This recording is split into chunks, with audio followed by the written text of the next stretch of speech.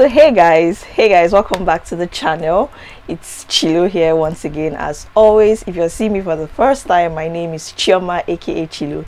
I'm a Nigerian, an African living in Japan, and I've been here for more than 3 years now. Sometimes I'm just like, how did time fly? So yeah guys, today's video is one video that I genuinely didn't believe that I was ever going to make, because it's a video that me myself, I'm still learning on the job. Like, I'm still a work in progress, right? I don't even believe I am at that point where I should sit down and make a video like this. But two things inspired this video.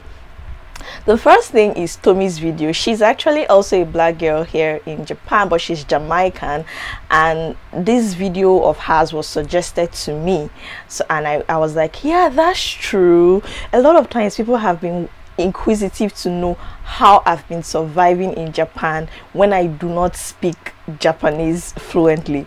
And the second thing that inspired this video is Tabby. And recently while we were talking, I don't know what led to what, and she made a statement. She was like, well, come to think of it, Chioma, you're doing well for someone that does not speak Japanese language. And I'm just like, are you whining me now? And she's like, think about it. Yeah, so today's video would be me basically telling you how I survive in Japan without speaking fluent Japanese language. Yeah, I've been living in Japan for more than 3 years now, and I'll tell you for fact and for free, my Japanese is on life support. I do not speak fluent Japanese.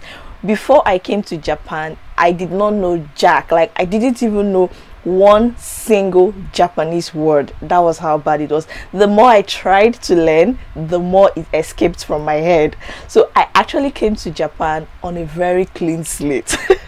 Yeah, so that's what today's video is about. I'm going to be sharing with you 7 tips in case you're looking at coming to Japan, or you're already in Japan and you're struggling with surviving your day-to-day interactions. Hopefully these tips will help you.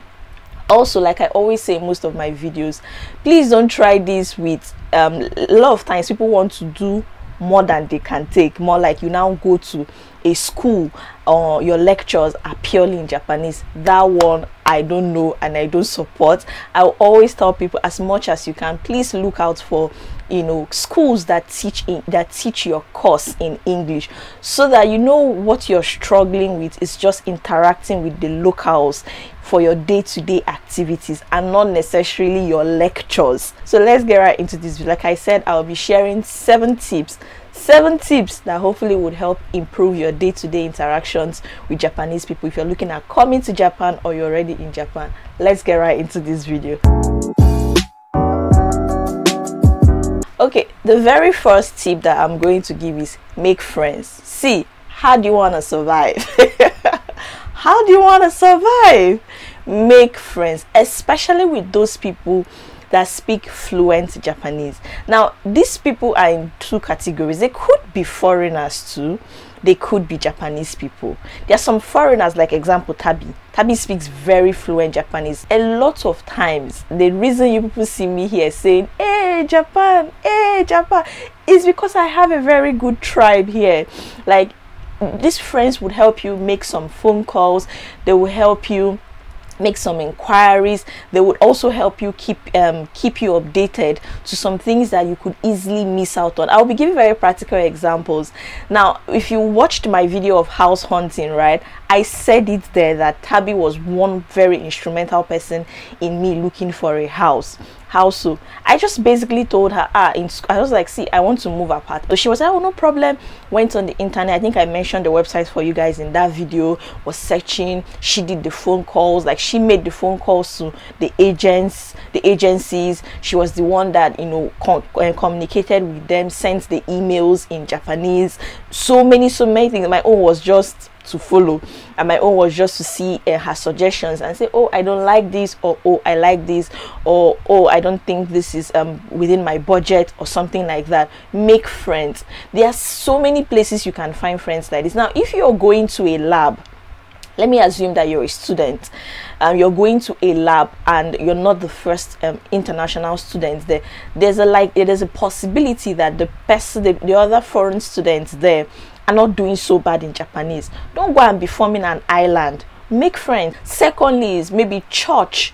A lot of foreigners in different parts of the world, not just Japan, would always tell you that one of the first places to have a very strong community, that's if you're a Christian, I'm a Christian, so I'm talking about church in this case, is church. When I need some interpretations, I take it to church on Sunday, and they will even be struggling for who. I have their numbers, we have a group chat, so you could just drop a message there. Make friends in every association you go to. Long and short of the story, make friends. The second point on this is look at pictures. Away. Let me talk like some people. Away. Japanese people, I dobale for them for that one. I twale for them. They are very good with pictorial representations. I don't know. I think they know how much of a struggle it can be for foreigners to live here, so they made that conscious effort to picturize, like to visualize almost everything. Japanese person will put arrow directing you to toilet, arrow directing you to plane, arrow. Like they would draw, if let's say it's goat meat you think you are buying, or cow meat, they will draw the cow, they will draw the pig, they will draw cat if it is cat cereal, like so many things. Look at pictures. Pictures have saved me a lot, especially when I go shopping. So I don't eat pork meat. This is not from religion or anything. I just don't eat pork meat. In my house, in my family, we didn't grow up eating pork meat, so I just don't eat pork meat. So a lot of times when I go shopping, the meat, the pork meat, the cow meat, everything look very similar, very similar, right? But what I now do is, when I want to, if I pick, I look at whether they draw cow or they draw pig. So look at pictures, whether you're going shopping, whether you're traveling. My first solo trip in Japan, when I traveled to Aomori, guys, pictures helped me a lot. I was looking at pictures like this. A lot of times, you know, look out for pictures. The third thing, this one is, you know, having lived here, this is something that you just have to pick up. Just pick up basic words. You know, I always say it on this channel that my Japanese level is survival Japanese, and I'm never ashamed to say it. Now, this video is in no way discouraging you from learning Japanese, but pick up basic Japanese words. When I say survival Japanese, it's because I know basic words now. And let me tell you the advantages of this. Like I said, I'll give practical examples. Recently, I was on the train, and this very elderly woman, you know, she saw my hairdo, and she just kept staring and looking. I was on my phone, but you know when someone is looking at you, you shall know. And I looked up, and she was just like, kirene. Like, I knew she was talking about my hair, and I just kept telling her, oh, arigatou gozaimasu, thank you. And then she goes, kuni. She was speaking something very long. But sometimes when you know just one word from an entire sentence someone is trying to make, it helps you understand the context. It helps you understand what this person is asking you, or what this person is trying to say.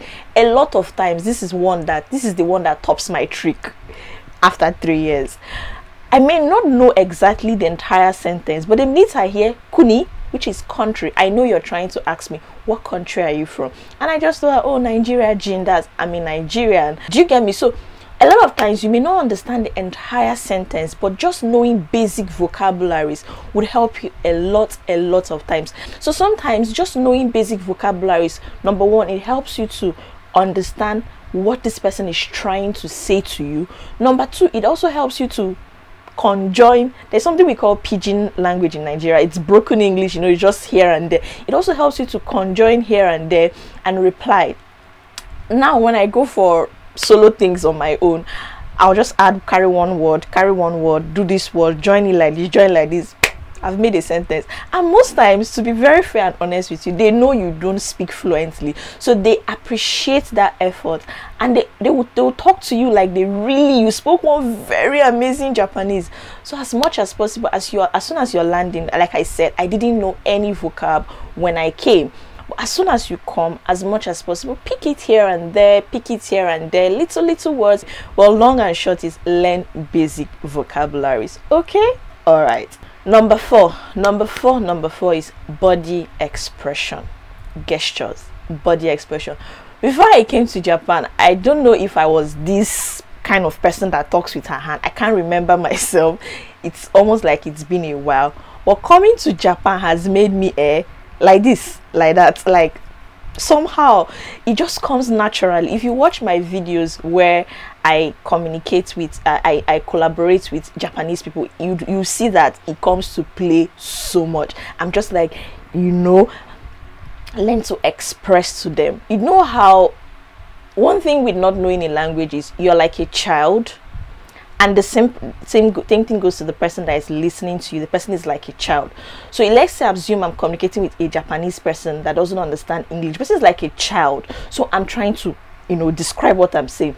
The same way the person is trying to describe what he's saying to me too, because I don't understand Japanese. So you both are like children that you're trying to explain to.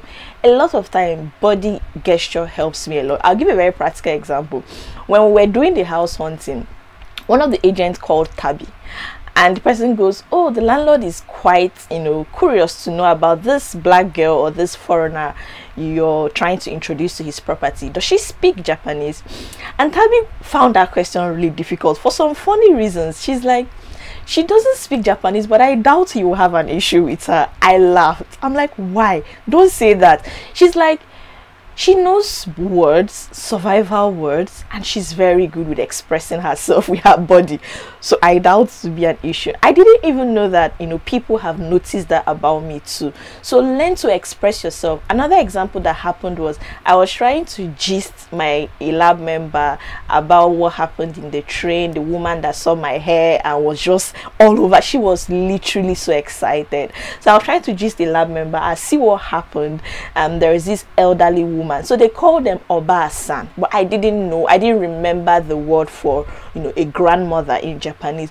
So I was telling this woman, and Nihonjin saw my hair. She was like, I can't remember, but I just found myself now doing like this, like literally describing an elderly person. And then she goes, oh, Oba-san. I said, yes, Oba-san. That's a grandmother. So learn to express yourself. It is fun. See, don't take yourself too seriously. That is something I feel like a lot of foreigners need to hear over and over again. Don't take yourself too seriously. You're not the first person that cannot speak it, and you won't be the last that they have seen. I've seen that it is paying forward, like it pays back forward to me, because even them now, when they are trying to speak English to me and they are making an attempt, especially in school, they are trying so hard, they feel like they're not getting. I see them making the whole body gesture, and then I'm like, I get what you're trying to say. Stress it no further. So learn body gestures. So that's number 4, right? Number five is make use of translating apps, like Google Translate, Deep Learning. A lot of translating apps are used. Download. That should be the first thing you do even before you land Narita or Japan airports from abroad. Please, that's the first thing you should do.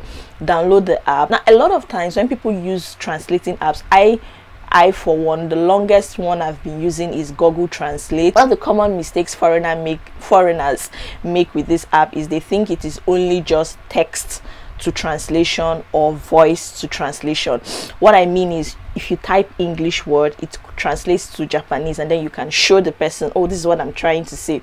Or you can speak into it and then it translates to Japanese and you show the person, oh, this is what I'm trying to say. But those are not the only features. You can actually, like sometimes if I receive a mail in my mailbox and I want to know, is this confidential or is this something that I would take to the lab for translation, I use the picture. So there's a camera feature too on the Google Translate app. I just turn it, and even if I can pick one word, so the same thing with just picking a word, it helps you understand the entire context. If I pick a word, I'll say, oh, this is gas, it's gas mail, so I can take it to the lab. Oh, help me interpret it.